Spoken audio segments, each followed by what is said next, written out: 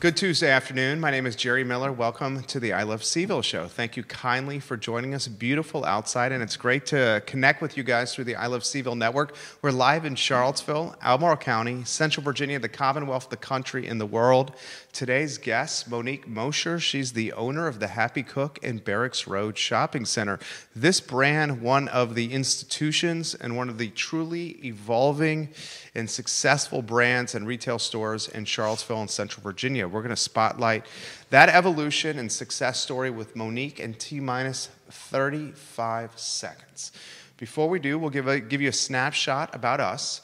We are an advertising agency at I Love CVille and at VMV Brands. And as of this morning, we had 112 clients on our roster up and down the East Coast, from New Providence, New Jersey, and the New Jersey Institute of Autism, all the way down to Asheville, North Carolina, with most of them in the Commonwealth and in Central Virginia. Two of our favorite clients, Interstate Pest and Service Companies and Scott Wagner Chiropractic and Sports Medicine. We've worked alongside those brands for almost 8 years now. All aspects of those brands that interface with the marketplace originate on the second floor with our team in the Macklin Building. On the first floor in the Macklin Building, it's our studio where we do the I Love CVille Show and 9, 10 total shows each week. Judah Wickhauer, we love working with Interstate. The business started in 1969 with the first generation, Mr. Wells, who used payphones around Charlottesville and his personal truck to build a company. Now it has 100, almost 100 team members in a Commonwealth-wide working footprint. Interstate, we salute you for making Charlottesville a better place. Just like Scott Wagner, physical therapy, chiropractic care, Dr. Wagner has your back. Scott Wagner Chiropractic and Sports Medicine. I mentioned the name Judah Wickhauer. I want to give you a little history on him. He's the director of the show. He's worked at our business for almost 8 years himself. He is fabulous. And Judah, I appreciate you directing us and keeping us online. We'll thank some of the people that are watching, like Mike Condor, like Hank Dutton. Glenn Harrop is watching the program right now. I count 8 different chefs watching the show. And I said Richmond, D.C., Charlotte, folks outside Chicago, Illinois. And already questions coming in for Monique. Why don't we go to the studio camera here, Judah, and welcome Monique to the program. Thank you for joining us on the show, Monique. Absolutely. Thank you for having me. Our pleasure. Same question, first question for all our guests. Introduce yourself to the viewing public, what you're all about, your passions, your hobbies, and your interests. Absolutely. So my name is Monique Moshier. I'm the owner of the Happy Cook with my husband, Steve, and we have owned the Happy Cook since 2005, so going on 15 years now. We've been in the Charlottesville community for a few years more than that, so about 18 years that we've lived in Charlottesville.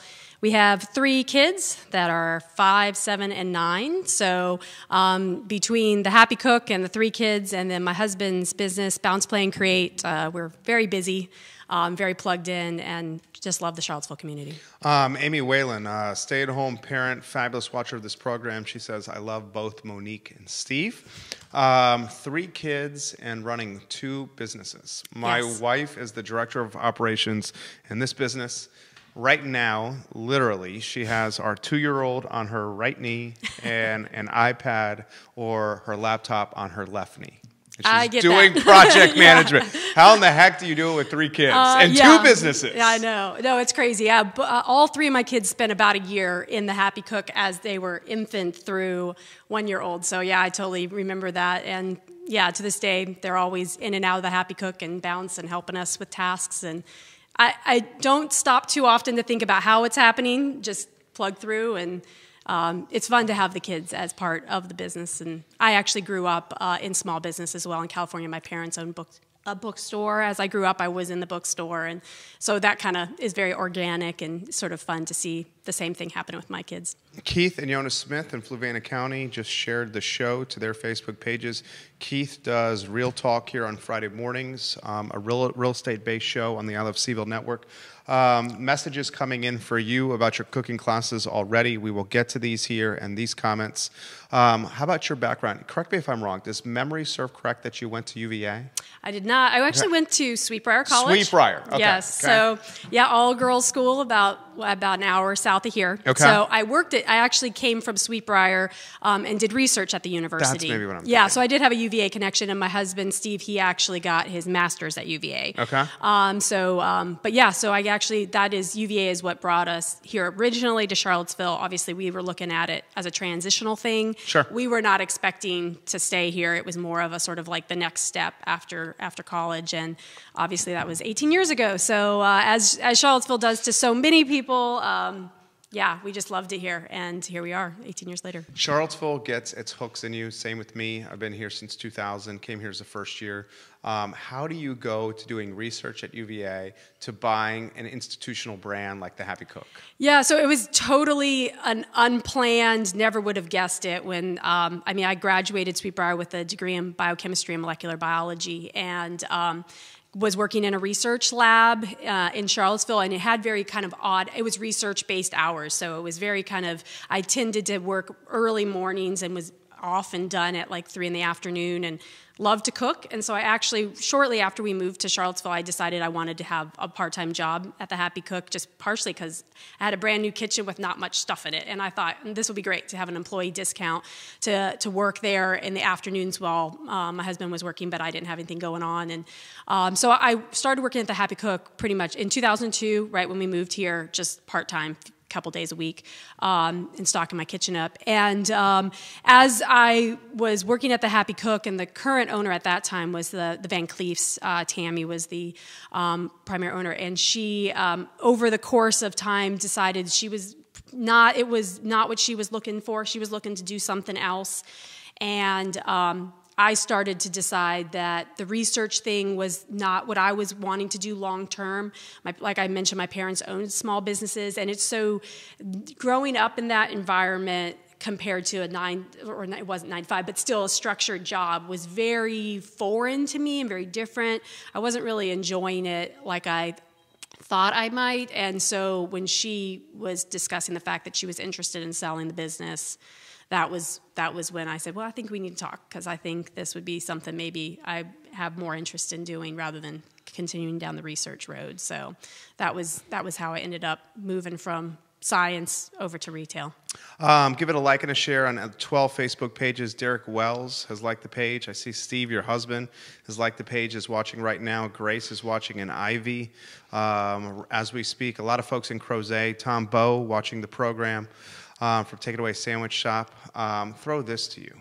How does an owner of a business start a conversation with someone who's working part-time in a business, who openly admits is working in the business for probably the employee discount to stock her deluxe kitchen? Right. How do you have the conversation, I'm going to buy you out of your business? Well, it was one of those things that I worked with Tammy for 3 years before I took over. Okay. So she knew my background in business. And so as I was working there, like I said, I kind of started just working retail a couple afternoons a week, and it sort of turned into me taking on some responsibilities, helping her out with some things. Tammy was not necessarily, I would say, not super, she had bought the business without any business experience in that type of realm of retail, so I was kind of helping her with some things. So it was sort of an organic evolution of starting out just working there, helping customers, and then taking on some responsibilities that she approached me about it, knowing that there was some interest in that realm. So Will and Erica Taylor from Chick-fil-A in Fashion Square Mall, welcome to the program. They're liking the show. Same with Vicky Stockamp. Talk to us about the Happy Cook when you start working part-time and then you take over. When my family's gone in and shopped at your store, the thing that strikes you immediately about your business is the phenomenal customer service. I mean, your team members are so well coached. Yeah. And so well, so positively interacting with the customers. And they're like that perfect line of not being over persistent, but being there when you need help and not having to look for somebody for answers. Right. What struck you about purchasing this brand? Yeah, definitely that was something. I feel like Happy Cook has always been, the customer service has always been what set it apart. And that was something that was there and organic there was definitely not any sort of change that we did. But I think the biggest thing that I made a bit of an adjustment to is I think that the focus of the business 15 years ago before we took over was a little bit more of a designer kind of, well, Tammy was a designer previously, so it was more about aesthetics and a little bit less about function, utility. When I took over, I have always loved to cook, and I wanted us to be a serious source for equipment. It was really important to me that all the staff knew about the products from a very kind of utilitarian type of perspective. So somebody could walk in and ask, it's beyond the question of where do I find this, but it's like, this is the thing I'm doing with it. I'm going to use this tool I need to peel butternut squash. Which peeler is going to work specifically for that? Is there any techniques that I should know about? So we focus on training everybody to make sure that they know the ins and outs of the products, how to use it, how to relay that to customers. And that was, I think, something I had a little bit more emphasis on than previously that we've evolved into. But I think that worked out well for us with the retail market as it is. Obviously, that's now one of the key things that keeps us viable is that, on Amazon you can check reviews, but you don't know who these people are. Random people putting reviews out there. A lot of times the reviews are placed, so you can't even trust them. Exactly. You have no idea if they're a trustable source. You have no idea if they even know how to cook. So like they're saying that something doesn't work. Well, maybe they don't actually know how to use the tool the correct way, and maybe that's why they're giving a negative review. So you have to be very careful about that. And then if you go into big box stores, you're not going to get any information about why you should pick one item over another. So luckily that led well into where we are today, because that's one thing that people love about the Happy Cook is they can come in and have a constructive conversation. We are the experts in these things. We're using these things in our cooking school where, our staff is all testing and using these things on a regular basis. So people can know who they're getting critique from rather than just following some random people's reviews online, which you have no idea what you can trust or not. It's super cool. So we'll thank some of the viewers. Director of Operations Aaron King from Feast and the Main Street Market watching here. Neil Crowder outside Richmond, Virginia is watching. Our friends at Citizen Burger Bar are watching. Chefs over at Junction Restaurant in Belmont watching the program as we speak. I am struck by the sense of community at the Happy Cook. I think it's super inviting and intimate and a knowledge base, and like roll up your sleeves and get like some this is how you go about doing it experience. That's particularly important for someone like me who often goes in because his better half loves to outfit the kitchen where she loves to spend her time, and I don't know a lot about it. So if I go in and I have questions, I get answers that are clear and get pointed in the right direction. I want to go down that road. Before we do, when you said, was it 2002? We moved to Charlottesville in 2002. Okay. We purchased the business in 2005. So in 2005, what was the Barracks Road Shopping Center and the retail landscape like in 2005? So Happy Cook in 2005 was in its older corner location that has changed a bit since we've been there, and was kind of nestled on all three sides by Banana Republic. And that's the location that it had been in ever since it was started. So we were there since 1978. So it was Happy Cook was very different in its appearance and outlook because we were in 1,200 square feet. So it was tiny and kind of cramped and a little bit claustrophobic. Obviously, Barracks Road, that was, I would say 2005 through 2008. It was... retail was hopping all over, all over Charlottesville. I know in 2008, a lot of things changed. So it's definitely, Charlottesville in general had that decline after that, but I would say 2005 was right in the peak. But it's not too much different than it is. It's still the hot spot. It's the best shopping district. Yeah, it's not. By far. I would say it's not too much different than it was then. A Happy Cook was substantially different than what it is now. Our current location is much more open, much more space, and it was a space that the old location. Everything was kind of designed around making that location work. The new location was designed about doing what I wanted to do with the store long term and making that fit. So it's so much better utilization of the space and everything as it is today. I have so much respect for you and Steve and your family because you guys are unafraid to take risk.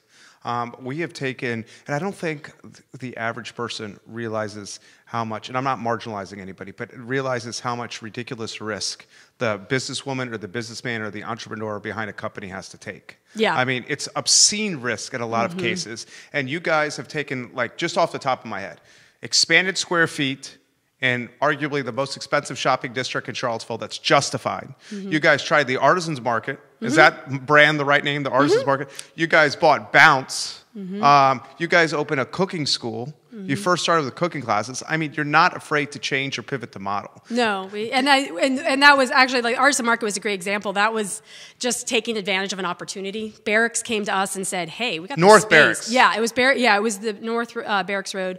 They were like, "We got this spot. Do you want it for a little bit? Can you think of something to do?" And that is thanks to Steve. He's the one who.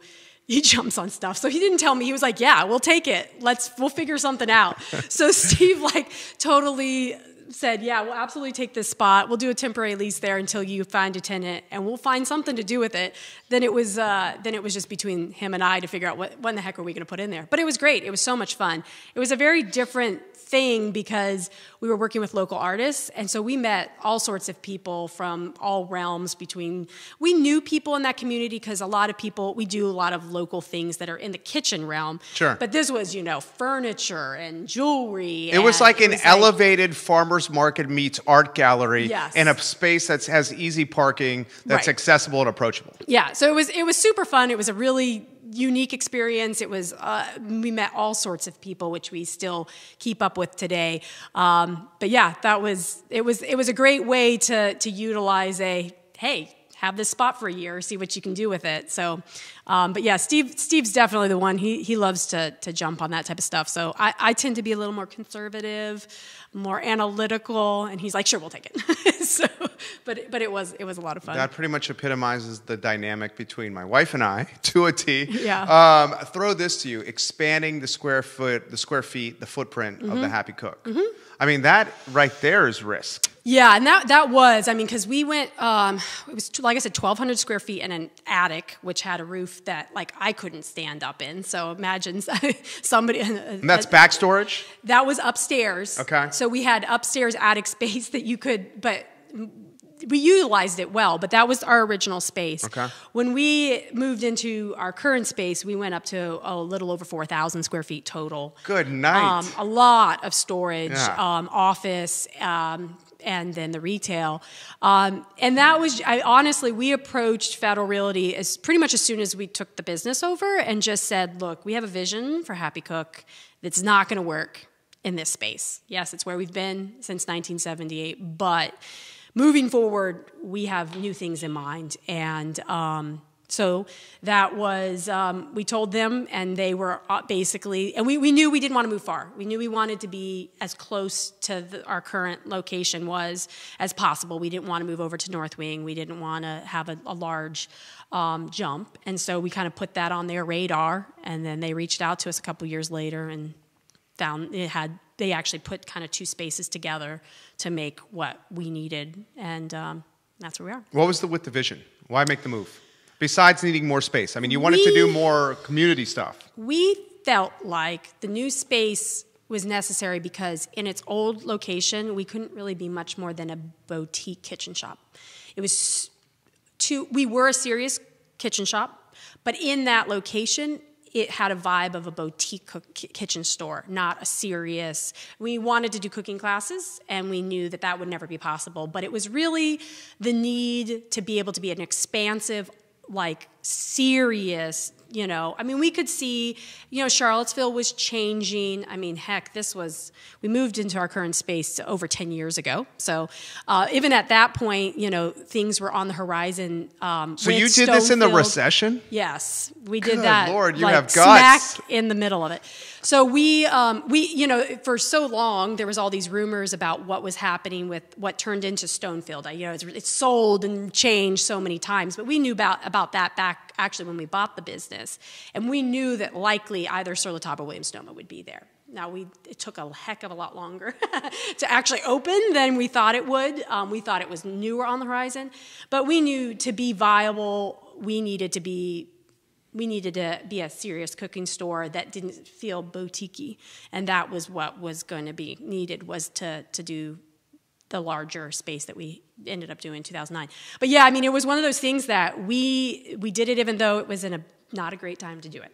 But we knew that was the right spot. When Federal came to us and was like, we have this, we can combine this, we can make this space for you, it was like, hands down, we got to do it. Like, this is the right spot for the Happy Cook. And so you kind of got to take those risks. When the right thing comes up, you got to do it when you got it, because the next, opportunity that's going to come through, who knows? John Neal, the commercial real estate broker, is watching. Executive chef Laura Fonner, who's taken over Dooner's Restaurant, is watching.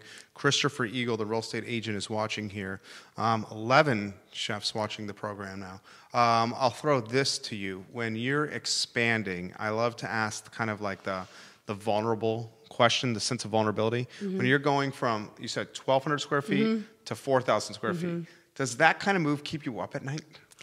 Yes and no. I mean, we knew it had to happen. Like, it was just, we knew that we felt like to be viable long term, it was a necessity. Yeah. Like, to some extent, to not do it probably would have kept me up. To say no probably would have kept me up long. If we had been like, no, this isn't the right time, we can't do it. I think that would have been what stressed me out, because it would have been like, oh, crud, did we just say no to something that's going to end up being like the death pen to us? So I think we knew that. I mean, Charlottesville is such a foodie community, so supportive of local businesses. Like, we knew if we were able to offer Charlottesville what we had a vision for, we knew that we would succeed in that. We felt very confident about that. So we felt like we were just moving in the direction that was necessary. That's where we had to go. How does that happen? Like, what's the transition like? Like, because you have to have open doors to pay salaries. We were only closed for one day. How did you do that? It was kind of crazy, but I mean, one of the things is that basically the new space was built out over a couple months. Okay. And had mostly all new fixtures. So it was kind of staged. And because we expanded so much, there was a lot of new product that was going into that space. So we literally closed one day, and the few shelving units and displays that had to move over went over first thing in the morning. And then the rest of that day, it was just like, I mean, it was across the crosswalk. So it wasn't a very far move. Yeah. But it literally, everybody who was on staff was working that day, and everything went across the street and was nestled into its pre-planned space where we knew it was going to be, and then we were open the next day. So we were open up in the old space up until there was one transition day, and then opened up in the new space. So yeah, we've always been very conscious of trying to I'm a planner. I'm very analytical, so I was able to kind of have everything orchestrated so it was as least disruption as possible, which, yeah, you can't ask for much less than that. No, that's amazing.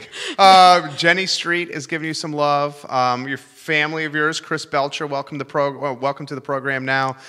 Eugene Fitzgerald, welcome to the show. Charlotte, North Carolina is definitely watching. Same with Raleigh and Hendersonville, North Carolina. Let me throw this to you. What was it? How did the community respond to the new space?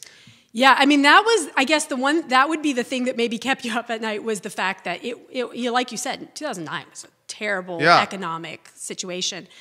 People are just trying to pay rent and mortgages. Right, and we were doing this, right. And so, I mean, but the reality was, it was huge. I mean, we had a huge rest of that year. So we moved mid-year, so it was like June, I believe, that we opened up. And it was, I mean, everybody was just so excited to see the new space. We ended up just having huge numbers, because even though it was, I think we bucked the negative economy because everybody was coming out to check out the new store. Cool. And so we did not end up net having any, it was just growth. So we did not end up with any downtick because of that. I think just because of how much excitement there was about the new space, the new offerings. We doubled our retail square footage. So there was a ton of products brands that we never carried at all before that we brought in. The big thing, we never did tabletop before, dishes and plates and things like that. We did a huge amount of that into the new space, and variety of other categories that we just maybe did very small. So, I mean, yeah, it was very, right off the bat, we knew immediately it was the right move because it was highly successful. We had tons of traffic, even in the summer, which is obviously in Charlottesville, sleepy and not great. So that first Christmas though was where we really saw that this absolutely was the right move. And people telling us, "Oh, I'm so glad you're in this new space." I was always a little claustrophobic, and I never felt comfortable coming in there. I never realized how many people kind of stayed away just because of how small. And in Christmas, it would be like wall to wall, nobody could move, and so many people who'd be like, "I wouldn't go in there because it was just too crowded." And so now being able to have wide aisles that strollers could navigate and people in wheelchairs, and that there was more flow. There was a substantial, it was a huge uptick. So yeah, ever since then, it was definitely the right move at the right time, even though it was not, you would think not a great time, but it worked out very well for us. Are we insulated from national trends in Charlottesville because of UVA? Or I mean, are we definitely. Not? Yeah? Yes and no. Okay. I mean, I would say if you talk to owners, citywide, I mean, it was not a great time. I mean, there were definitely people who were feeling the impacts of the recession.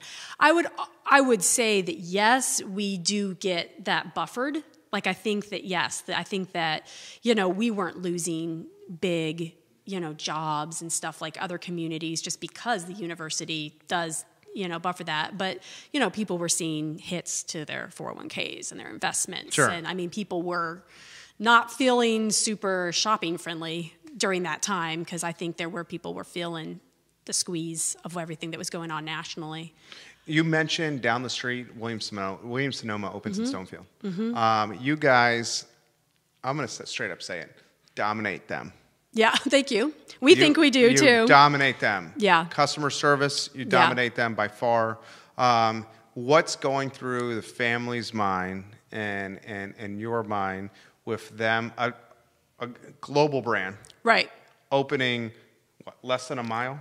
Yeah, I imagine, it's pretty darn close. Down the road. Mm-hmm.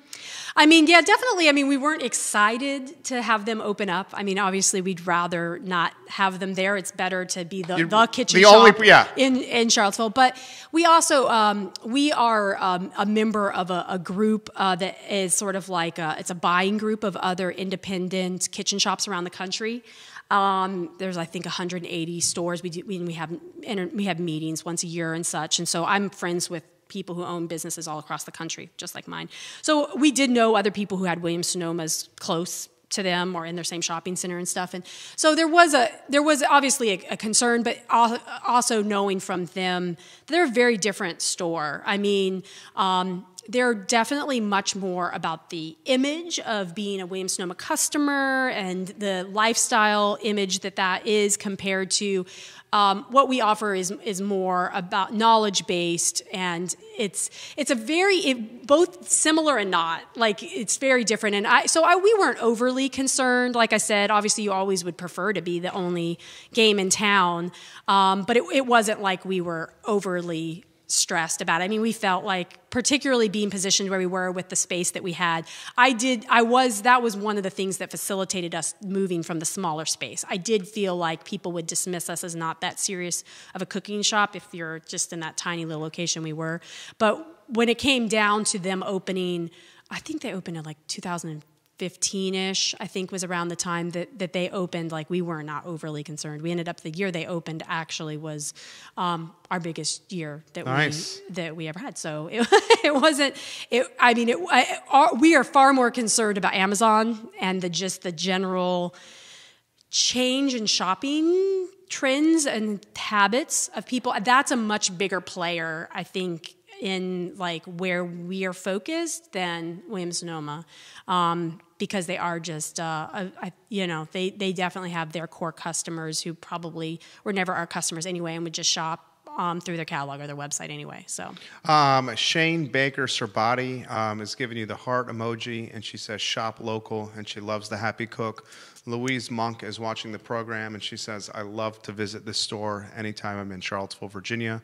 We have Laura Carini that's watching in Roanoke, that she's a UVA graduate, and she says, anytime I come to Charlottesville, I try to swing by the Happy Cook. It's one of my favorite stores. Jamie Beeler, welcome to the program. Give it a like and a share on any of the streams that you're watching. I might mess up this person's name, but Mahaba Buba Qatar is watching the program as we speak. You mentioned Amazon. Mm-hmm. And this is the item that primarily, or the competitor that primarily concerns you. Open-ended question there. Talk to us about how you combat this beast. I mean, what we've looked at is we have changed, and this is something that we've done probably in the last 3 years or so in the way we approach our product selection. So we used to be more of the mindset that, people would come in, they'd be looking for a garlic press in general. And we wanted to have lots of options so that people can say, okay, these are the 5 garlic presses that we have, and talk to them about what the different ones are. And we might have in the back of our we would have our favorite ones, but we wanted to have a robust offering. So nowadays, people don't come in looking for a garlic press. Often, a lot of people are coming in looking for the garlic press. And you don't have it, and they say, bummer. You're talking the specific brand. Yeah, specific brand could be specific handle.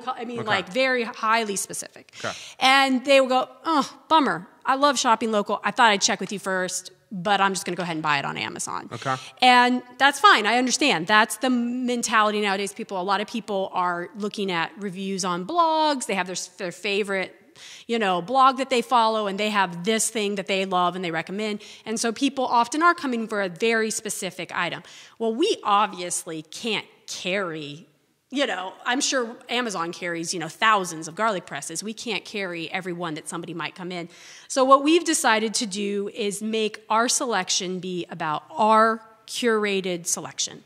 These are our favorites. These are the ones that we're behind. These are the tools for any given category that's being used in our cooking school that we love. And so what we're there for is, if you're coming in and you're saying, I need a garlic press, talk to me about your garlic presses. We are going to tell you these are the 3 garlic presses that are the best. And so we've really worked on not focusing on trying to have everything for everyone, which we maybe did a little bit previously. We tried to do that more, and what we focused on doing is saying, these are the ones we like. These are the ones we're behind. These are the ones we use in the cooking school, and you're going to want to get one of these 3 because we can tell you this reason, And so we've just sort of changed how we do our purchasing to try to focus on it being all about the specific things that we're interested in. Obviously, and so when we decided that one of the things that we wanted to do was really knock out of the park cooking classes. That was something that we did. We did ever since we opened in 2009, but we did it in the retail space. And so it wasn't its own designated space. We be open and doing classes, so it was could be distracting, and it was kind of cramped, and we couldn't really do much in the way of hands-on, and we couldn't really do private events. It was very limited. But we were still doing 2 or 3 cooking classes a week, but it wasn't ideal. So we decided that we were going to build out our cooking school, that we did. And what we did is we decided, we're like, well, we know we need to do the cooking school. What we want to do is, because we are becoming more curated in our selection, we were able to not drop any categories, even though we actually did designate what was retail space to the cooking school, and change around our displays. And if in every specific item we went from 5 to 3, we were able to shrink what we were carrying, and it was all the things that we loved. It was all the items that we were behind. And so we're still, people are coming in and they're looking for the green Kunrakan, garlic press. We still don't have that, but like I said, we're never going to be that. So what's best for us is the people who are come in and say, I'm looking for a good garlic press, and then we can talk to them about what we have. And so many of our customers, they know that they can trust us and that we're giving them good recommendations, and that's where we are able to kind of, strive. And we always, from a price perspective, most of our companies have what's called MAP policies, minimum allowed pricing, and we always price at that. So, I mean, Amazon can be crazy, and they can go up and they can go down. And every once in a while, we're selling stuff at half the price of Amazon, but then 2 days later, they're selling it for 50 cents less than us. So we try to, you can never know, but our pricing is very competitive, and our prices aren't changing. So, we're giving a good, fair price. That's what's recommended by the manufacturer. Sometimes those matrices get crazy on Amazon, but we are offering things at a fair price, so you don't have to worry about that. I love that answer. I think it's so smart. So one of the many value propositions of shopping at the Happy Cook, you guys have vetted the products yourself. You've tested the products yourself. So you're coming in and speaking with either you or your staff or Steve or whoever it may be, and the products that you recommend, you actually have tangible experience working with the product. So it goes from Joe Schmo in Arizona writing a review about this garlic press to me, Monique, in Charlottesville, who you're talking to, has used this garlic press. This is the one to buy. I would pay literally a premium for that.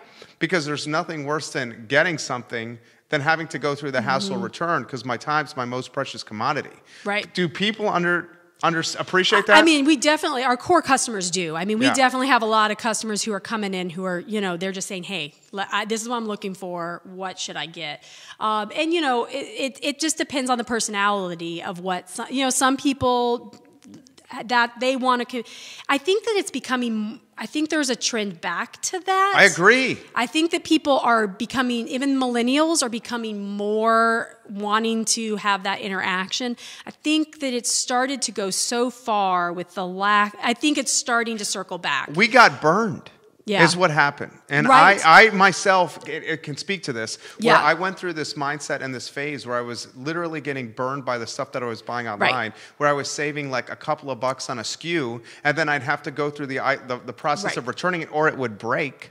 So now I'm just like, I want to pay for quality. Well, and the other thing that's interesting is there's a lot of stuff with Amazon, back-end stuff that I'm aware of with regards to, mostly this is information I've gotten from vendors of mine, but Amazon's a murky place. I mean, vendors pop up, vendors pop out, they go away. There's things that all the time that they have one picture on that they're posting, that they're selling, and something else is coming in the mail to you. And I think that more people are aware of that because, like you said, they've had interactions where they thought they were buying this and they're like, what the heck is this that just showed up at my door?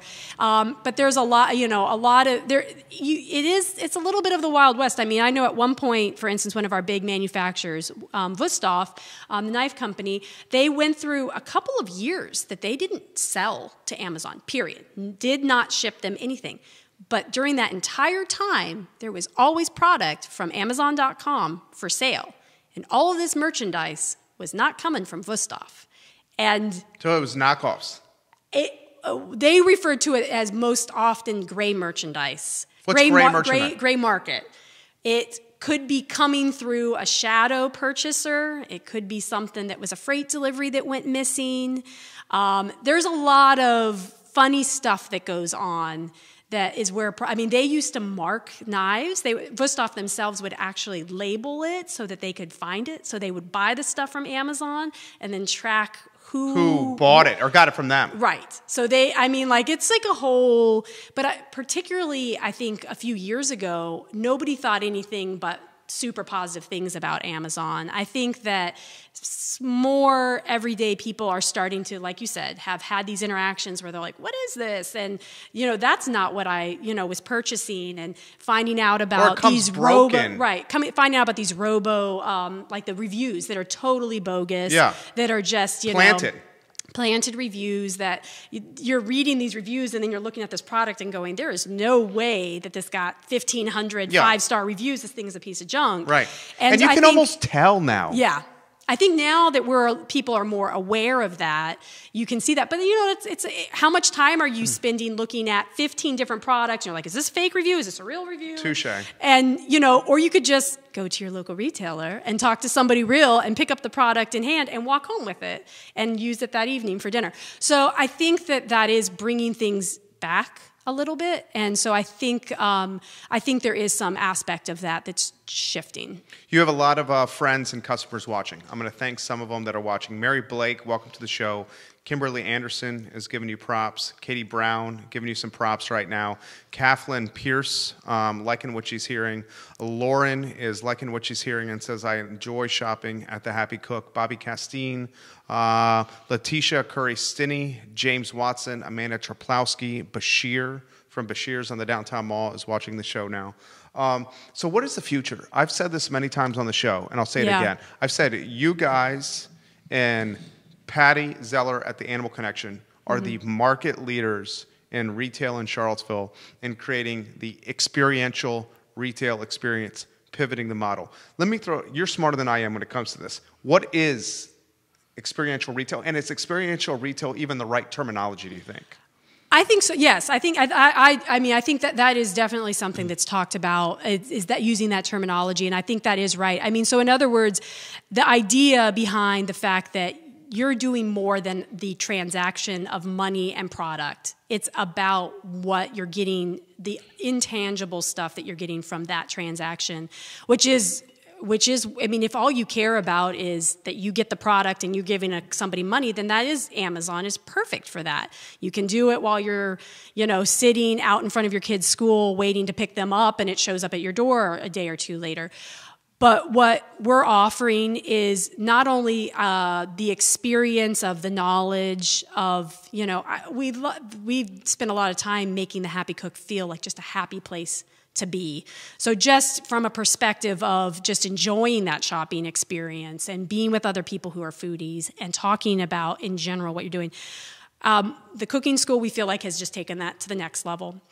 So now it's all about being able to get people in there and play with the stuff themselves, taking cooking classes, learning new techniques, using the different tools, being able to focus on just, we look at ourselves as just sort of the haven of people who love food. It's like an epicenter. Yeah, exactly. Between the fact that you can take classes and learn new skills and learn about doing new stuff. And then we also, we've wanted to do a lot more with the cooking school than just that, in the sense that we have things like what are called our workshops, where maybe you're just playing with certain gadgets and you're learning about how do I use a spiralizer and playing with it and using them and getting to get almost like a demo, but it's more hands-on in our cooking school space. We've had a lot of our manufacturers have come in and done cooking classes. They've been able to highlight their brands, that people are able to learn more about those products, taste delicious foods, learn lots of tricks about how to use the things. And so we're trying to just go bigger and make it so people, when they think about food and cooking and doing things at home in their kitchen, that we are right there on their minds here in Charlotte. That's been our goal. Another thing, and Montreal Simmons is watching. I believe he was your general manager at one time at Bounce. He's an entrepreneur now. I'll throw this question to you. You are phenomenal at building a brand.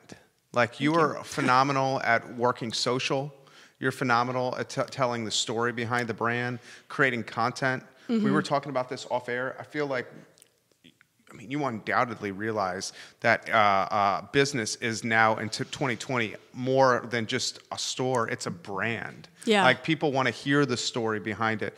Give me some insight into that. And then the entrepreneurs that are watching the show, the importance of that. Right. Well, it's definitely important. Definitely in today's world, people are interacting with social media throughout the day. And like I said, I think that's an integral part in us being on their minds when they're cooking and they're doing their things. And I think, one of the things that makes it, I feel like it's not that I'm doing anything super savvy. It's just that it's an organic expression of the Happy Cook is an organic genuine expression of me and my family and Steve and who we are. And so all I'm really doing on Facebook or Instagram. It's being you. Yes, it's just focusing on the things I love, the new product that I'm excited to show everybody, the fun cooking class that's going on that we're excited to share with everybody. So it's I don't think I'm doing anything per se, super unique, except for just sharing the things that I love about my business, which is an expression of who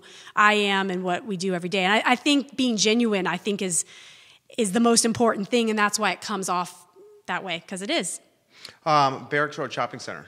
I've been in Charlottesville since 2000. Again, as a first year at UVA. When I first got here, I remember the cigar shop. Yeah. I remember, a lot of Lynn Goldman. There were, I'll throw this to you, and I'll get out of the way. There were more local merchants in Barracks Road Shopping Center. Yeah, I would say it's true. Barracks Road Shopping Center, the best shopping district in the region by far. Yeah, I mean, definitely. I mean, I remember probably 5 maybe-ish plus years ago, the people who, I can't remember who the real estate group was, but them coming to Barracks Road and they're building out this new shopping center on hydraulic. They tied to federal? Oh, gotcha. This was who became Stonefield, but I can't remember. It's sold so many times, I'm not sure who it was, which real estate group. Now it's a private equity group out of New York. Yeah. I mean, they've it's contacted changed us so many times. Yeah. So they came in and they're like, we're opening the shopping center of Charlottesville, and you are going to want to get out of here. And they were doing dinners, and they were smoozing people and talking about how Barracks Road was going to be a ghost town. That's kind of dirty. Oh, it was. And so they were contacting the active tenants? Oh, yes. Every single local they were inviting to dinner, and they were, talking about how this is going to be the end of Barracks Road and and trying to schmooze everybody into going up to Stonefield. And it was, and I remember thinking to myself, first off, I knew Federal Realty. I'd had a long-term experience with them already at that point, and I thought, first off, Federal knows how to run a shopping center, and there's no way they're going to let that happen.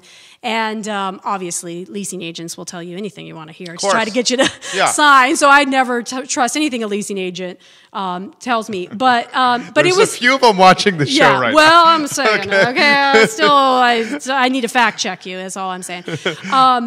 But I knew at that point that what they were saying, there was no way that was coming, because I just knew that Barracks was definitely going to be in a different place just because of how savvy Federal Realty is. And I remember some of my friends who went to UVA saying they don't remember, and I don't know your experience from being there. They were like, I don't remember anything other than Barracks Road. Like they are like that. That's all I remember. Yeah, they don't go very far away from that. I Downtown, took the bus to Teeter. Yeah, I mean, yeah, exactly. Like that sort of, and I was like, whatever. I don't really believe what you're saying. But I do think that they had an impact. I don't think that people necessarily, there were some that went up to Stonefield. Yeah. But I do think that that impacted what was going on, because I think that people started going, I do feel like there was a bit of a turn there of people saying, well, what is this going to happen? What is this going to look like when Stonefield opens up? Yeah. And I think they did kind of stir some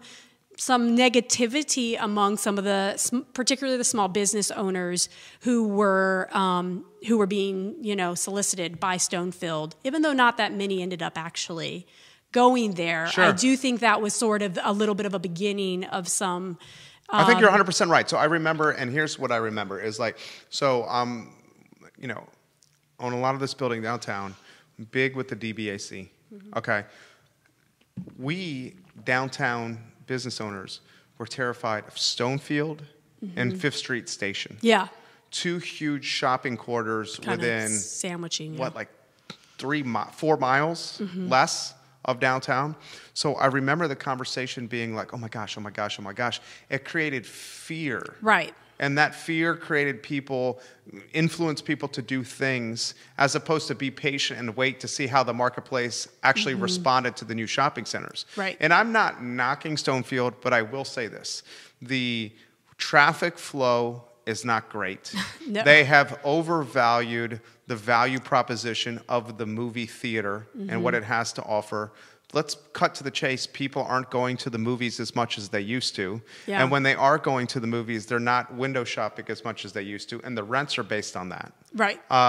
So I think we're going to see the rents in that district eventually go down a little bit. And the turnover in the district justifies that.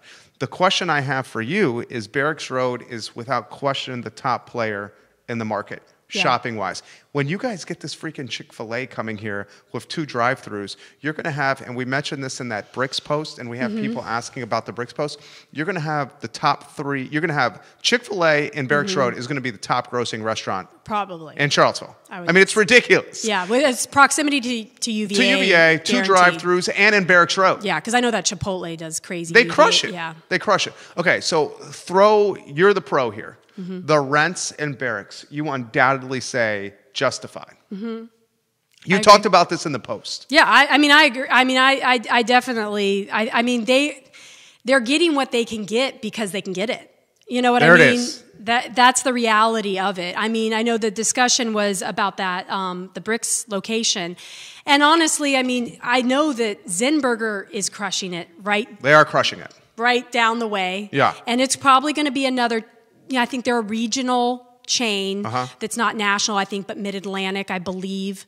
And my gut says it's probably going to be somebody in that type of vein who wants to be on Emmett Street, close to JPJ. Your take on this was so reasonable. You're like, and I don't want to, steal your thunder. Island pad.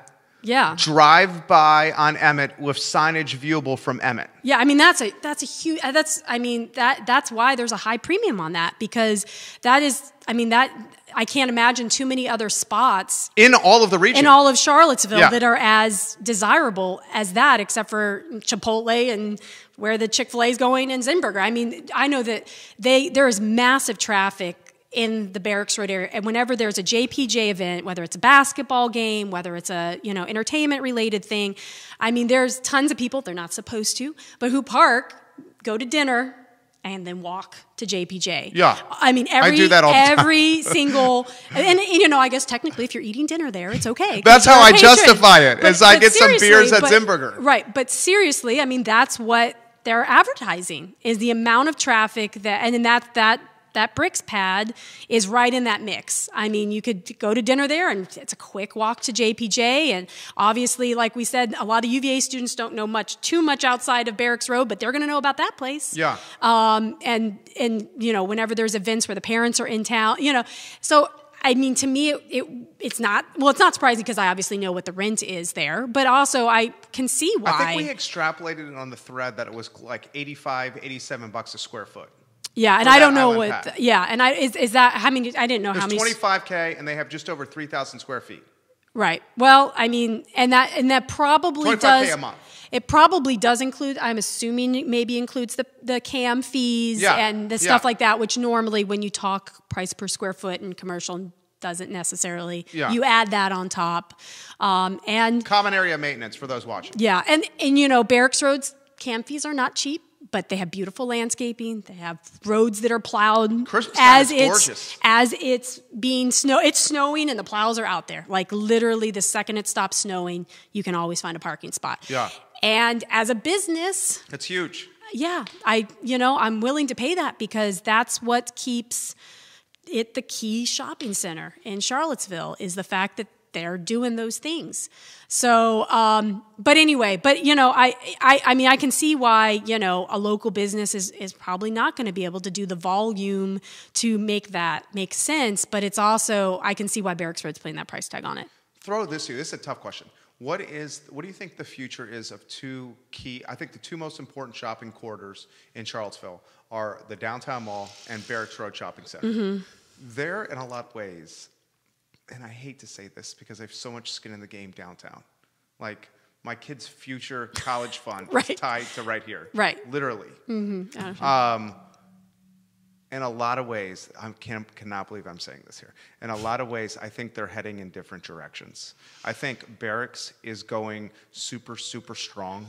And I think what's happening in downtown Charlottesville is people are coming downtown for the restaurants and for the music, and to go to happy hour, and to go to the bars, and to hear some cool music. Yeah. And they're not necessarily leaving with bags in their hands, where people are going, and I'm going to catch a lot of for saying that. Right. And a lot of people are going to Barracks literally to leave with bags in their hands. Right. Well, I mean, I have to say, I don't know anything from the business perspective, the downtown mall, from a consumer's perspective. Yeah. But of the downtown mall. I agree. Yeah. I mean, when I come to the downtown mall, honestly, mostly it's to eat, right? Exactly the things you just mentioned. I know for a fact that at Christmas time, which is obviously the most important time Yeah. for retail, families are able to come, and they do all the time. We get the interactions, and they split up, and everybody goes different ways in Barracks Road, and they all I've done that so many times. They all have their hands full of shopping bags, and they did their shopping for the kids with the dad, for mom, and this and that, and everybody's in different places, and they can knock out all their shopping. Yes, I know the traffic is not great at Christmas time, but you can park and shop for 4 hours and knock out a ton of stuff and still get that feeling of shopping and Christmas spirit and all that holiday stuff that you can't get by just clicking buy on Amazon. And I think Barracks Road definitely hits that better than any place else in Charlottesville. Here's this question, and you're crushing this interview. Literally, we're 50 minutes in here. What is this question? What do you think you would do as a savvy businesswoman and someone who's taken a brand to a next level and is literally beating down the beast that is Amazon? What would you do if you had autonomy and influence with this 8 and 9 block downtown quarter? What would I do? Yeah. What would the advice you would give to the DBAC and us? Yeah. I don't know. I think that probably the biggest thing that's the biggest impediment down here Do you think it's the parking? Is that what you're going to say? Really? Because people are trying to fight that stigma. I know they are, but honestly, people want to be. Here's the thing, right? If you're up against Amazon and the convenience is delivered at your door, right? You don't have to find a parking spot. You don't have to do anything. You can have it purchased and at your door, and while you're at the stoplight, and yet sometimes the same day, right? And so then you think about the prospect of finding a parking spot, walking. It might be cruddy weather. I mean, you know what I mean? I think that's a huge hurdle. And unfortunately, I don't know how one solves that hurdle with the, at hand. The constraints. Like what's physically going, it's just, there's, sometimes there's just certain things that you can't. So I think the fact that we're much more convenience driven has made the hurdle higher for downtown. Because I think that's always been a hurdle, is it hasn't been super convenient. And now that we're very focused on being a very convenience-driven purchasing market, that makes it even harder. I think you, unfortunately, are very on point with this topic. All right, a couple more questions, and we're going to wind down. Mm-hmm. What do you think is going to be, how do you see Barracks Road evolving? Over and you probably know, 5-10 years. Yeah, I think the biggest thing is what we've seen happening and is continuing is because retail is becoming harder. Uh-huh. A lot of businesses are changing with that. Definitely we've had a much higher uptick in restaurants, and I think that's probably... You think that's going to continue? I think that's probably going to continue. I think because of its physical proximity to the university, because it's owned by a very savvy real estate agency. I know that it's going to continue to do well, but I definitely think it's going to continue to evolve. I think it's probably going to be in the realm of continuing to have more restaurants. The discussion is, of course, in general in the retail market, some of these types of footprints that are kind of outreaches of websites and I would imagine that if any of those are interested, so for instance, like a showroom, but that you don't actually walk away with the product, but that you walk in, you look at the stuff. You can touch it. You touch it, but they're not actually selling the merchandise. They're ordering it for you, and it's still coming to your door 2 days later. Those types of places, I would think that likely, if any of them are going to open a place in Charlottesville, it will be Barracks Road. So my gut says in 5 years there will be some of those probably. Interesting. If that does continue to do what I'm hearing is going to be the new wave.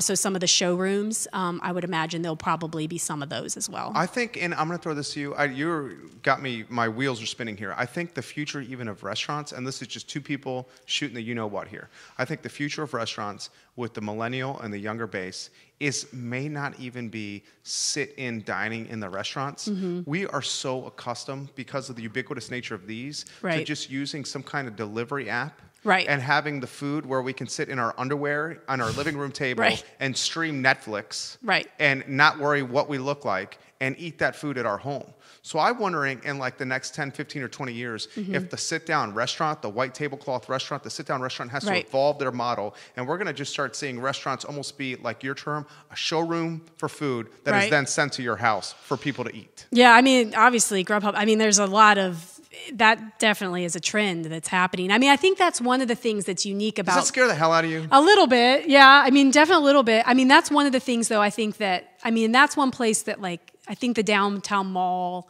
and those restaurants and stuff, I mean, there's always going to be date The night. ambiance. There's always Yeah. going to be special events Yeah. and special things that people are always going to want to have a nice experience out. That's always going to be there. And that's where, you know, I can see how that's going to, I would be surprised if that, I mean, though I don't know what that's going to mean for the numbers, but it probably will always be there. And similarly with Barracks, I mean, like I said, the proximity to the university is just huge. I mean, that's really the biggest thing. I think that's going to always, you know, help propel it. But You crushed this. Last question.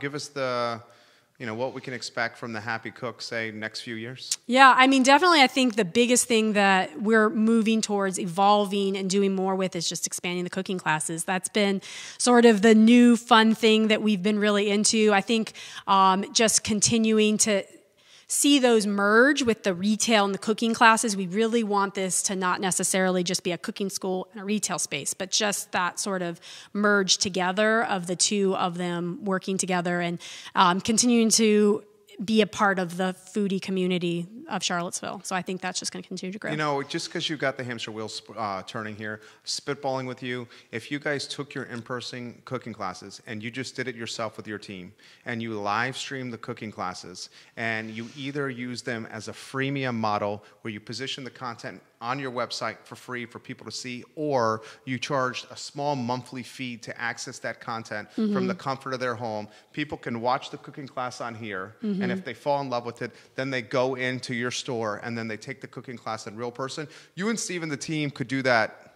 Yeah. We have cameras in place that are related to for the students there Yeah. to see it. Everybody keeps saying we need to stream. It would crush. I know. There's a part of me that's like, but it's not the same experience. But are you concerned then people would just watch the stream and not come in person? I don't know about that. I feel like it, I don't know. It's just the experience in the cooking school is so wonderful that I don't feel like you can get that from the video. You know what I mean? I don't feel like it can represent it. It wouldn't be the same. No. But yeah. It But could yeah, be a no, revenue that stream. discussion has occurred. I love it. Follow them on Facebook. Go visit them in person as everybody is putting on the stream. Like we're seeing right now for Jennifer, she's saying shop local. These people are fantastic. Jacqueline Greiger, the events coordinator at Barbecue Exchange, is watching. So many people are giving you props like Lisa Moon here and saying shop local. Community loves you guys. Thank you. We love you too. Yeah. Thank you for coming on the show. Yeah, thank you. We'll archive the show in totality on ilovecville.com. Judah Wickhauer, our director, is going to take the content from today's show and put it on the website. We'll turn it into a podcast on iTunes by close of business today. And for the next 2 weeks, we will syndicate it across our network, which is 17 Facebook pages, 17 Twitter accounts. We have the third largest Instagram in the community, a newsletter that goes out to almost 130,000 inboxes every morning at 11 a.m. This is the I Love CVille Show, where we showcase the best of Charlottesville, Virginia, and I think Monique and Steve and the Happy Cook embody that statement. I close the show with the same message every single day, and it's please embody the golden rule. Treat the folks in your life how you want to be treated yourself, and watch the positive viral impact it'll have across our community. It's the golden rule. Charlottesville needs the golden rule. The country needs the golden rule more than ever.